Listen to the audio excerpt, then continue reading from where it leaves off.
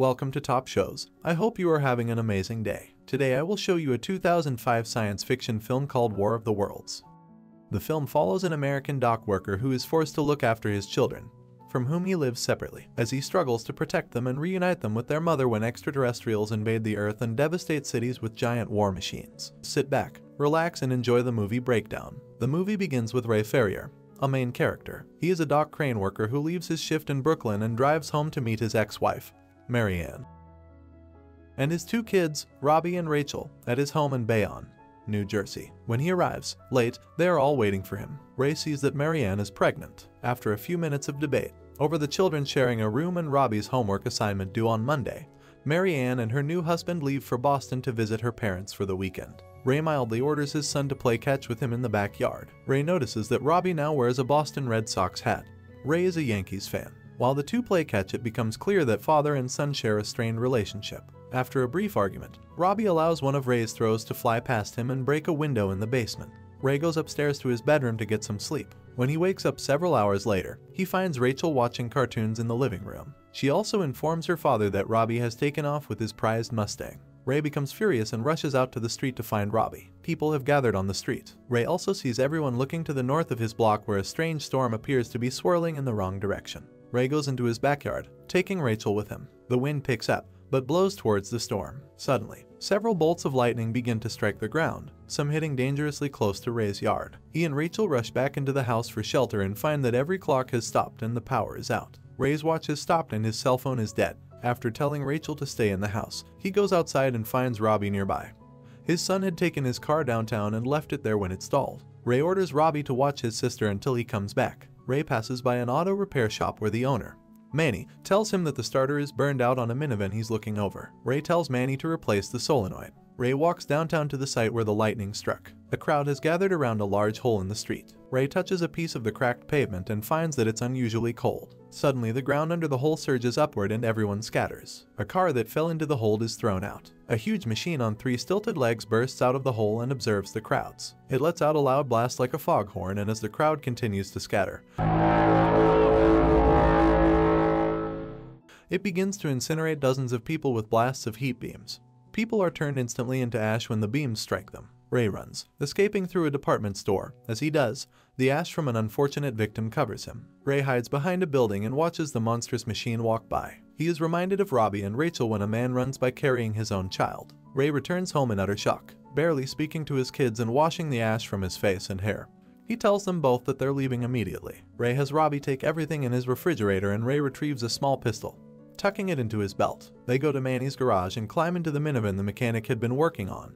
Ray speeds off while his kids become panicky, especially Rachel, who has a problem with enclosed spaces. Robbie tries to calm her. Ray tells Robbie about the machine and the destruction it caused. Ray plans to take his kids to a safe place, hopefully their mother and stepfather's house. Arriving at Marianne's house, they find it deserted. The trio have a brief argument over what to eat and Ray takes them down to the basement where they'll spend the night. After a few hours of restless sleep, Ray wakes up and hears a commotion outside, which becomes a deafening roar. The three rush into the basement's utility room and lock the door against a wall of flames. When Ray wakes up several hours later, he walks upstairs to find most of the house demolished. The commotion from the previous night was caused by a plane that had crashed in the neighborhood. While Ray walks by, he sees a man in the wreckage of the plane, cleaning out the food service carts. Ray finds out that he's a cameraman for a news network and is there with a woman reporter. The woman tells Ray that the reports about the tripods are all the same. Once they start moving, no more reports or news come from the area they attack. The woman eagerly asks Ray if he's a survivor of the plane crash.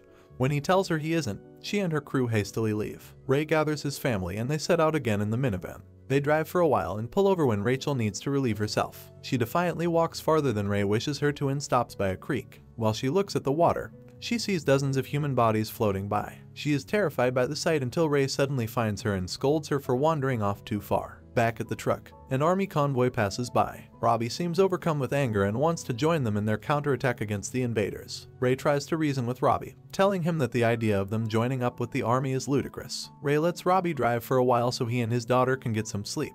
They come to a small town where evacuated people have gathered. The crowd quickly becomes hostile toward Ray's family and wants their vehicle. Ray and Robbie are forcefully pulled from the truck and beaten by the mob. Rachel panics and Ray, gathering his senses, uses his gun to force the crowd to retreat a bit. Moments later, he is forced to drop his pistol when another man, determined to take the truck for himself, holds a pistol on Ray. Ray is permitted to get Rachel out of the truck and walk away. The crowd again becomes violent and the man who took the minivan is attacked. The family continues to walk with the crowds of evacuees. At a railroad crossing, a train zooms by. The entire length of it is on fire. At a ferry crossing in Athens, New York, the family waits to cross the river on one of the boats. Ray meets a woman he knows who has her own daughter in tow. The sound of the alien call is heard nearby and the crowd of people begin to rush the ferry. Army guards close the gates and deny Ray, his friend and their kids entry. They see a way to bypass the gates and make it to the boat, but only Ray and his kids are able to board. Robbie sees that several people are trying to climb over the ferry's ramp and goes to help them. As the boat crosses the river, another tripod rises from the river and attacks, turning the ferry over and spilling cars and people into the water. Ray and the kids surface and swim for shore as tentacles from the tripod grab people out of the water. Ray and the kids make it to the opposite shore. While they steal away, they see garments floating down from sky. Still walking, the family passes by a battle between the aliens and the army. Jets zip by overhead and Robbie somehow becomes entranced by the battle, which is unseen and taking place over a hill. Robbie approaches it while Ray and Rachel yell for him to come back. Robbie ignores them and is stopped at the top of the hill by army personnel. Ray leaves Rachel under a tree and confronts Robbie,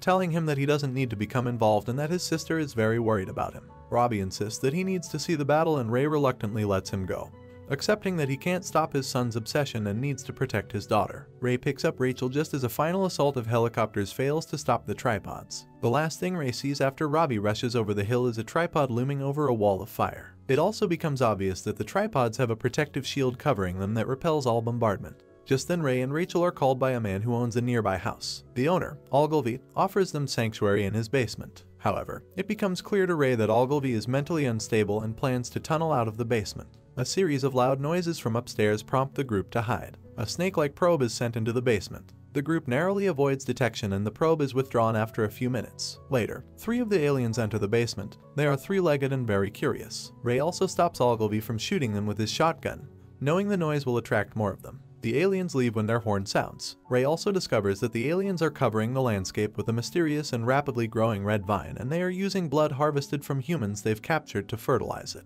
At this revelation, Ogilvy becomes extremely agitated, digging frantically in his basement and muttering "not my blood" repeatedly. Ray realizes that if Ogilvy continues to act the same way, he'll only grow worse and they'll all be found. Ray tries one last time to calm the man but fails. Ray has Rachel put on her headphones and listen to her music while he confronts and kills Ogilvy behind a closed door. After he emerges from the room, Ray and Rachel fall asleep. When Rachel awakes, she sees the alien probe has returned and they've been discovered. Ray uses an axe to cut the eye of the probe off. However, Rachel has fled the house. Ray rushes out in time to see her captured by a tripod. The tripod attacks Ray, who hides in a nearby Humvee, and he's flipped over. The tripod loses interest in him. However, Ray uses a grenade from a belt he finds to get its attention. It uses a tentacle to lift him into an underslung cage filled with other people. Ray finds Rachel, who's in deep shock. While Ray figures out how to escape, a large valve opens overhead and sucks up one of the captives. The valve then tries to capture Ray, who takes the grenade belt with him. His fellow captives keep hold of his arm and drag him back. When Ray lands in the cage, he shows a soldier that he'd pulled the pins from 2 of the grenades. They explode inside the tripod and the cage is released, falling onto a nearby tree,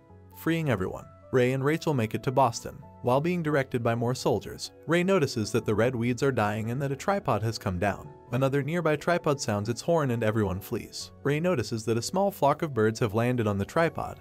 Its shield is not functioning. Ray relays this discovery to a captain standing by, who orders his platoon to bring up javelin missiles. Several rockets are fired at the defenseless tripod, which collapses, demolishing a building. The evacuees and soldiers approach the tripod, which opens a hatch, spilling a bright orange fluid. An alien arm with a pink hue falls out limply. The aliens are dying of some unknown cause. Ray walks Rachel to his in-laws' house. His ex-wife and her new husband are there, along with her parents. Rachel runs to her mother. Robbie steps out of the house too and he and Ray embrace. The narrator's voice returns and informs us that the aliens had killed billions. However, they were defenseless against disease-carrying bacteria to which humans have long been immune. The end. Thanks for watching, and subscribe if you would like to see more videos like this.